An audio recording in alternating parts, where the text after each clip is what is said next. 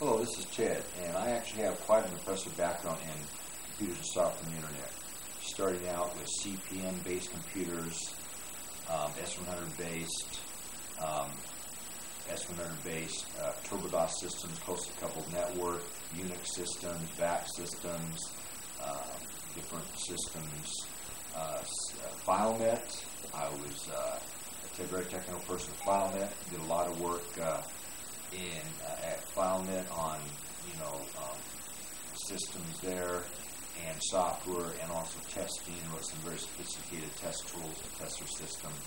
FileNet was a company full of geniuses. I was hired, and one of the few geniuses, a small group of a little over 30 people, and they were all geniuses. Then I got a job with someone. Someone was very impressed that I worked at FileNet, snapped me up just like that.